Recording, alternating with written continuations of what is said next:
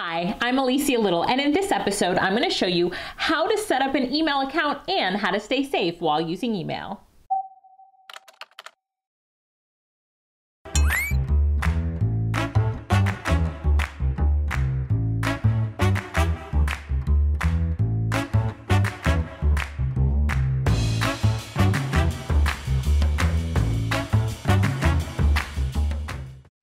So we're ready to set up a Gmail account. Now, what I need you to do is go to the browser. So open up a browser. It could be Chrome or Safari.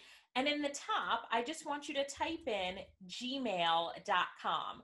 So you type in gmail.com, and then it's going to take you to Gmail's website to get signed up. You're going to see a blue button that says create an account. You see that blue button? I want you to click on that blue button. And now we're going to create a Gmail account. So the first thing it's going to ask you for is your first name, and then your last name, and then your username. So what email account would you like to create here on Gmail? So I will create the Digital Jampreneur.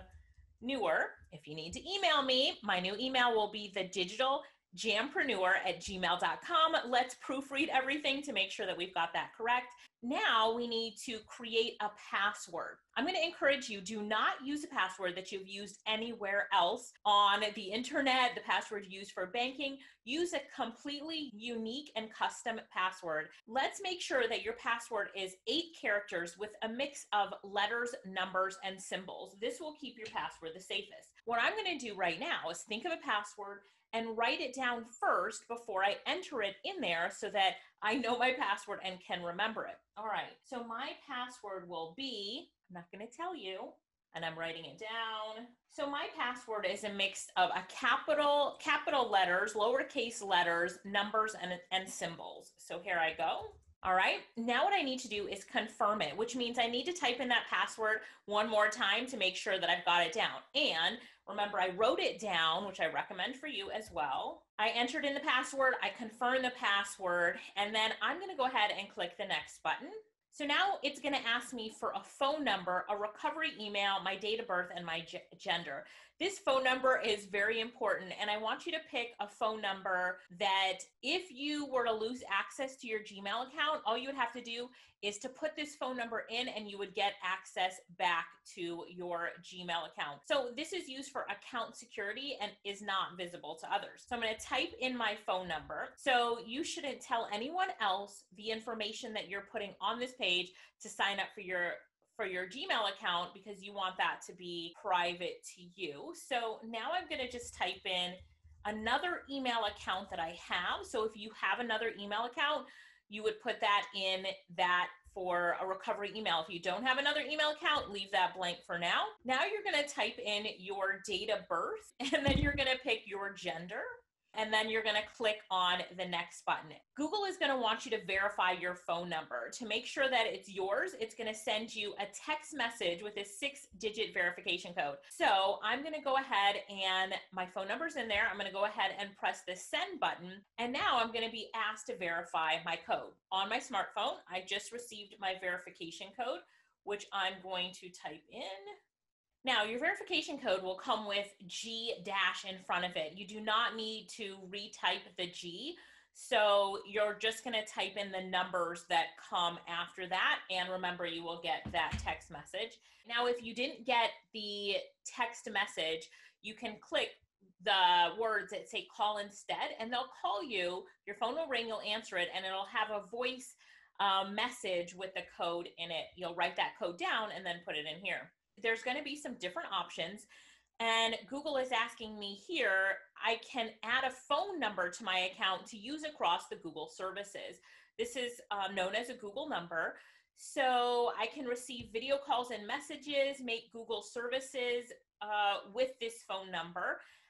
So you can either push skip if you don't want it, or if you would like it, yes, I'm in. Now, depending on where you are in your Google account, you may or may not get that option. If you don't get that option, just keep moving.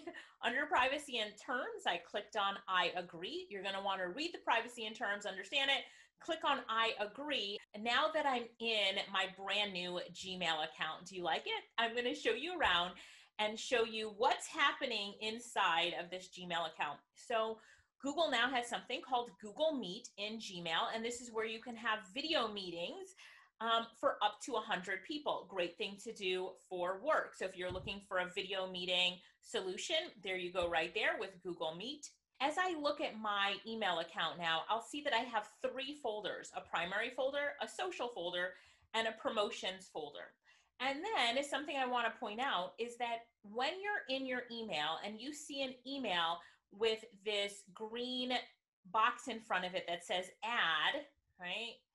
That right there means that's advertising. So I just want you to be aware of that. Now, with getting started with Gmail, there's a lot that you can do. You can customize your inbox, change your profile image, so I can drag and put a photo there, import contacts and mail, and then get Gmail for mobile.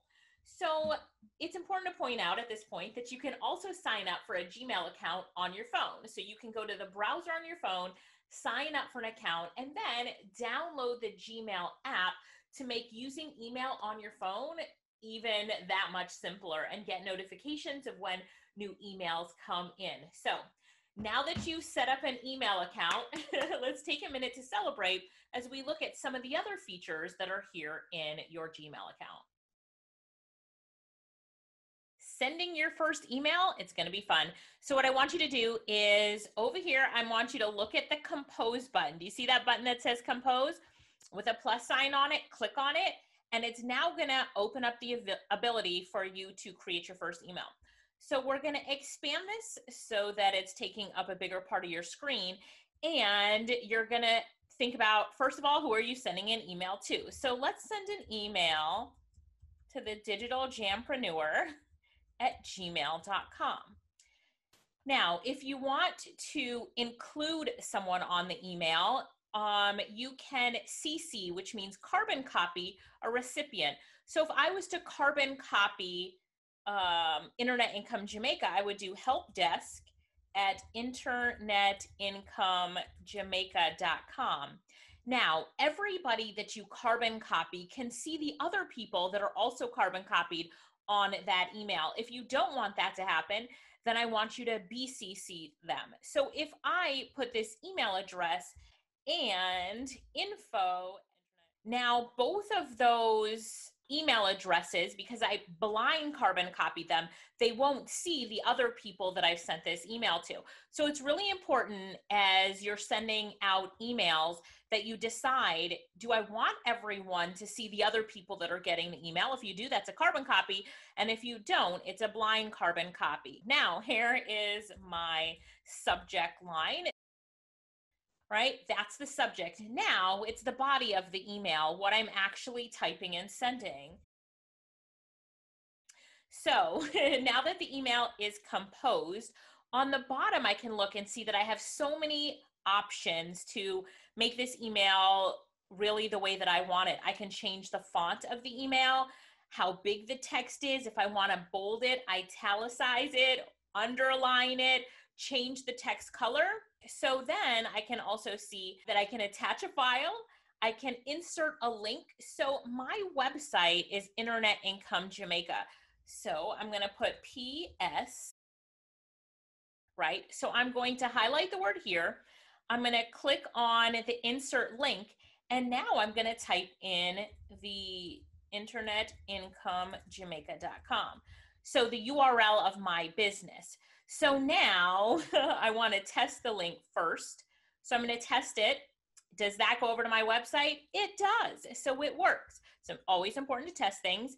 So now I'm going to click OK. And you can see right here that it will take them to this link. I'm going to test it one more time, see if it pulls up the website. And it does. So I'm there and I'm at the website now. So that is the inserting link. I can insert emojis. It'll help me find some emojis. I can link to files inside my Google Drive, which I'll teach you about Google Drive in another episode. I can insert photos, and I can also insert a signature, but I have not set up a signature yet. Let's go ahead and send this email. I've got 2 options. I can send the email right now, so I can send it to you right now, or I can schedule a send. So let's think about this for a minute. If you want to create an email that gets sent later, you can pick a date and time to send that email. So I could send this email tomorrow morning at 8 a.m., this afternoon, or Monday morning. So let's say that I want to send an email to my staff at Internet Income Jamaica, reminding them of the team meeting at 8:30 in the morning. What I would do is I would schedule this email and I would say, don't forget the team meeting is in 30 minutes. And the email will go out tomorrow morning at 8 a.m. If I want to pick a specific date and time, I open up the pick a date and time, and look at that. You can pick a date and time to send the email. So now I'm going to go ahead and send the email. And it says at the bottom, message sent. I've got a quick minute to undo it, or I can actually view it. Now I'm sending the message to myself, so I'm going to go to my inbox to find it. So I click on inbox and look at that message right there. Hello, it's Alicia, and I just wanted to say hello. This is what the email looks like. Now that I'm in this email, I can click there and see that it's going to open up on the website, because remember, I linked it to my website. That's the basics right there of sending an email. Now, what can I do with this email? I can click reply. I can also forward this message to someone else. So let's say I want to forward it to help desk at Internet Income Jamaica, so my sister sees it. I would put in that email there and click send. And even at this point where I'm forwarding and replying, I can schedule a time to forward and reply. Now, one of the great things to do is also to filter your emails. So you can create labels for your emails and filter them so that your inbox stays clean and organized. All right. I hope that you have enjoyed that, and now you know how to send an email in Gmail. All right, let's talk about how to stay safe while in your email. The first thing is make sure that the password you set up your email account with, that it is unique to this email account. Don't use a password that you're using for your financial institution or somewhere else.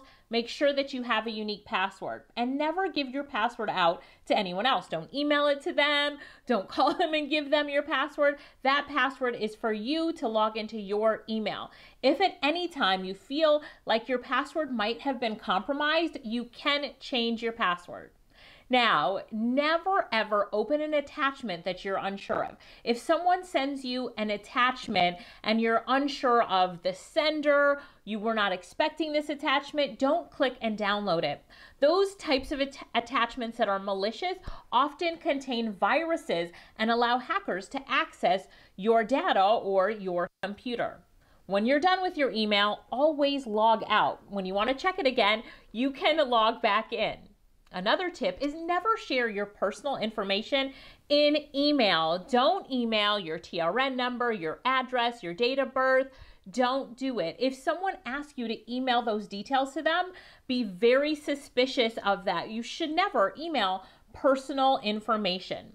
Be careful of malicious emails. Sometimes scammers and hackers will send an email that looks legit, but it's not. For example, they'll send an email that totally looks like it's coming from your financial institution, but it's not.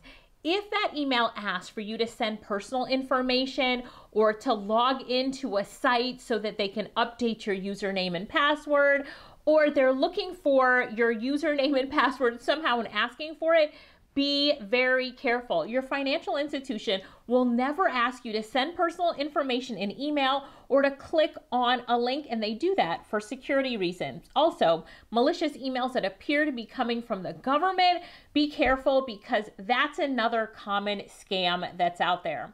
Bottom line is be cautious. Be cautious. If you're unsure, don't click and don't download, and that will allow you to stay safe while using your email. Now, to access a replay of this show or to see other shows, please visit our website at internetincomejamaica.com.